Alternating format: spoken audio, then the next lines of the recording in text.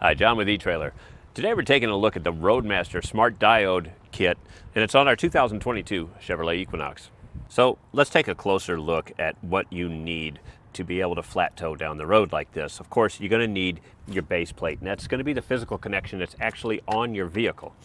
This is what we hook up to, and it's going to allow you to start flat towing. You also are going to need diode wiring, basically your trailer light wiring.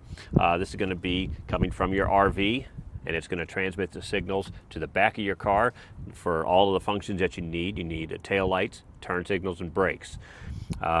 Next thing you're going to need, the actual tow bar itself. This links up your RV and the towed vehicle itself. This is going to be the physical connection. Allows you to make turns, tow straight down the road.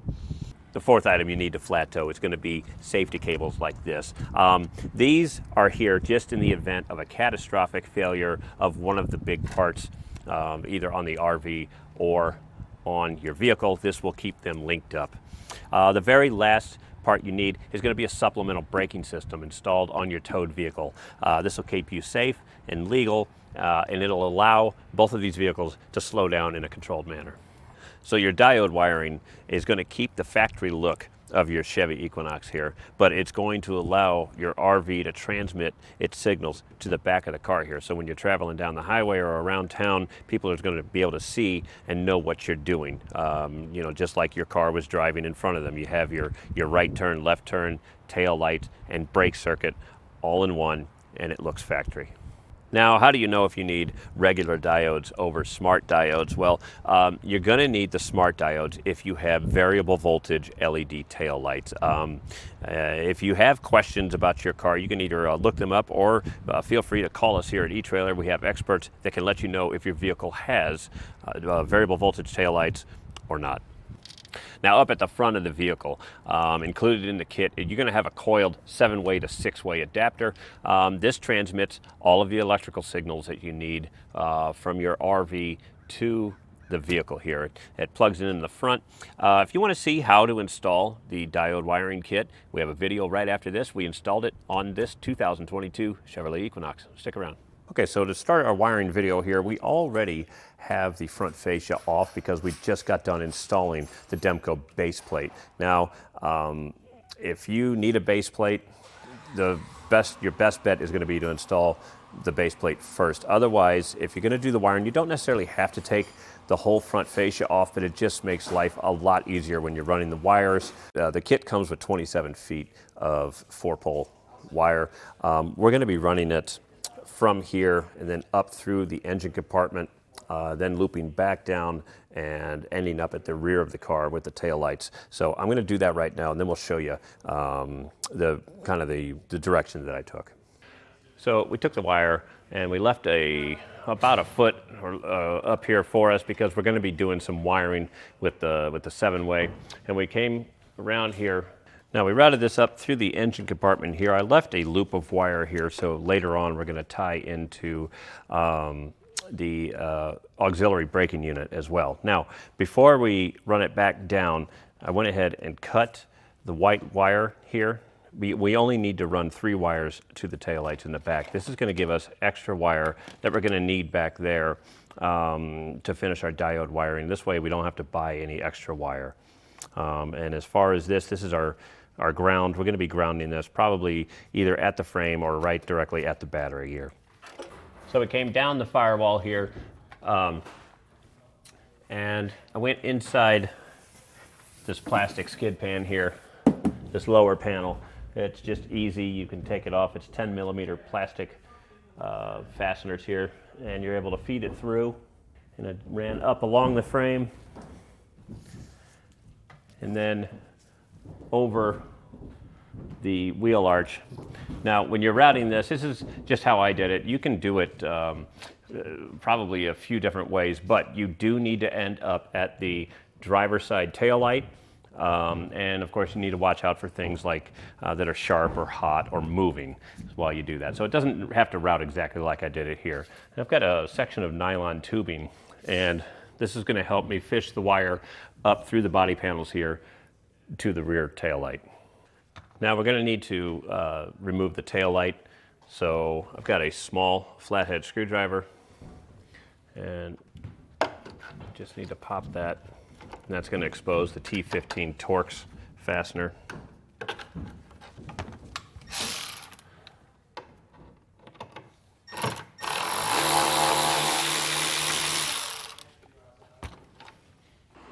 Now these tail lights actually come straight back out.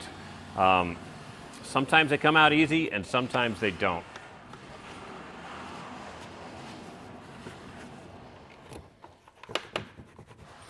I know that wiggling helps a lot with these. Okay, so we need to unhook the tail light lens, pull this red tab back, and push down on that center clip. That'll remove that. Now I'm going to fish the wire up through the bottom of the car here. I have a flashlight up here so I can kind of see daylight as I do this and fish this out through the hole. There we go. This way we can just fish the wire up from the bottom. Now we need to pin out and figure out which wire is going to be the tail light circuit. So I have a test light, I have the running lights on the car, and we can just go through.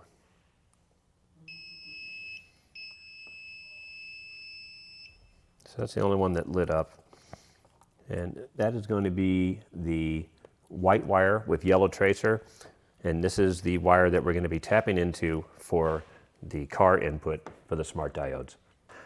Now in the instructions, it will tell you to use the brake circuit for the car input on this. And we found on our Chevy Equinox and some other vehicles as well with variable voltage taillights, once they were hooked up, we were having interference issues. The lights were not operating as they were intended. So we went ahead and tapped into the tail light circuit instead. We actually contacted Roadmaster directly, and this is what's going to work for the Chevy Equinox here that has variable voltage tail lights. So instead of the brake circuit on the car, we're using the tail light circuit, and that will do all of the functions that we need when this is being flat towed. Now, something to keep in mind here, our diodes are going to have double stick tape on the back, and they're going to need to be installed down and away from the tail light housing when it goes back on. So to gain access, we'll make our life a little bit easier. We'll peel back some of this protective loom from the factory, and we'll tie in probably back here. So here's the final product. This is what it should look like. We're going to have our yellow wire coming in, and that's from our RV. That's from the four-way flat that we installed up in the front, and this will be the RV brake. The brown will be the RV tail light. This also goes to the other side of the vehicle. The car brake in, this is now the tail light circuit that we've used on this, and that'll be the brake in, and then the car brake out just goes to the clip. And then of course we have the ground that we installed right here on the driver's side.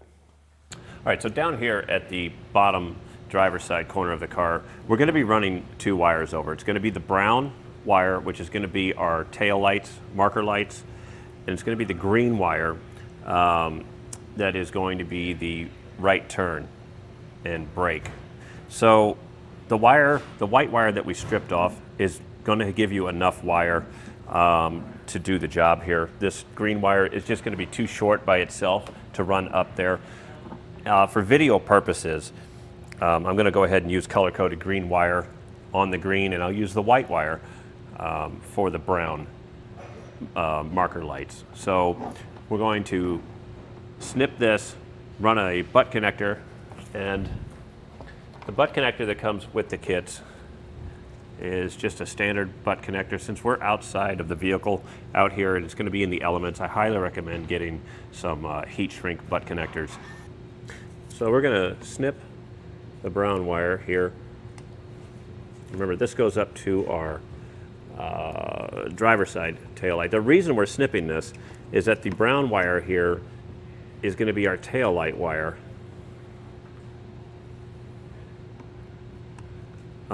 for both sides of the car. And so we're just going to tee in right here.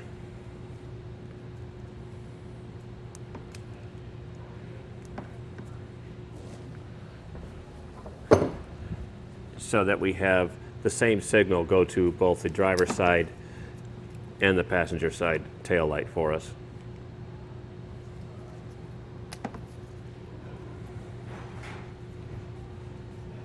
So this is coming from the RV.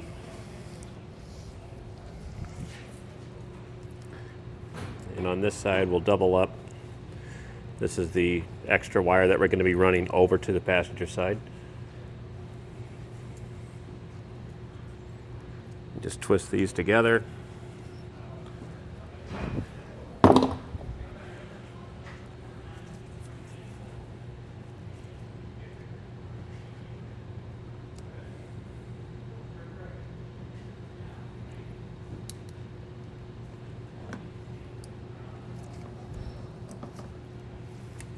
Give that a tug, make sure it's solid.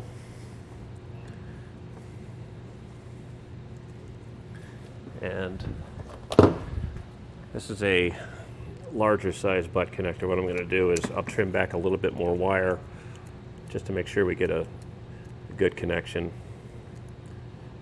We'll double the wire over.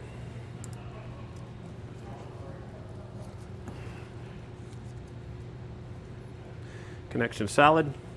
We'll use a heat source and shrink that up.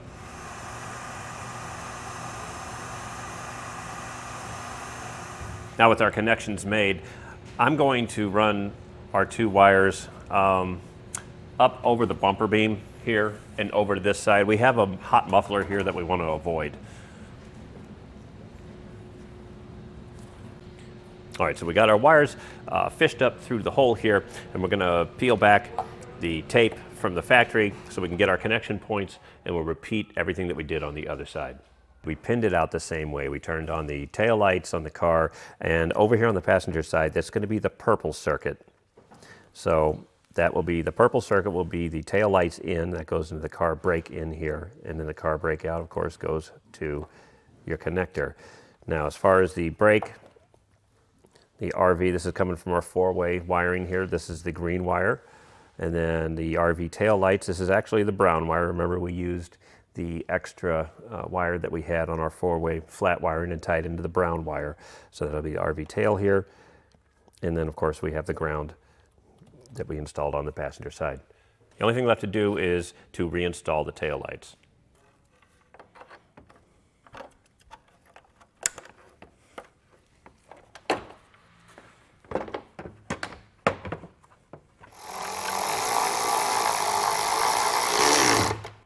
Now we're up at the engine where we're going to make our ground connection. For right now, I'm going to go right to the battery. I'm going to use a ring terminal. This one wasn't supplied with a kit. It did have a smaller terminal, so if you wanted to make a frame ground, you can do that, or you can just get a larger ring terminal like I did and connect directly to the battery.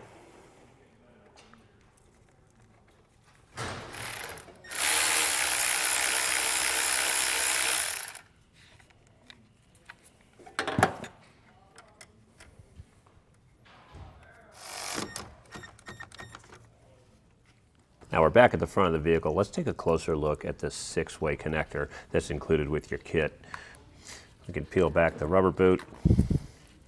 And before we do anything else, I just like to put that on the wire so that we don't forget later on. Now on the back here, everything's going to be labeled with the different connections that we're going to be using. Like today, we will be using the ground, the tail marker lights, and then the left turn and right turn. We're going to ignore stop today. We don't need it with our 4-way flat. And then the center pole is going to be a charge line for a braking system. And this is in a different video, but we will be installing that today on this vehicle here. We'll just take the wires and peel them back from our 4-way flat. And we can start with the ground. Strip that back.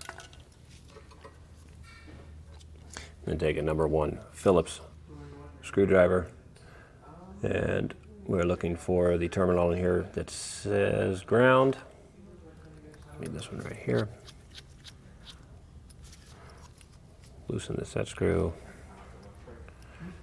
Make sure that your wire is all inside. You don't have any strands that are coming out of there that could cross contact with these other ones. Tighten the set screw, give it a tug, and repeat that for the other wires. So this is what it looks like when we have it all finished. The stop, like I said, we weren't using, and then the optional charge line for our braking system went in the middle. Otherwise, this is what it will look like when it's complete.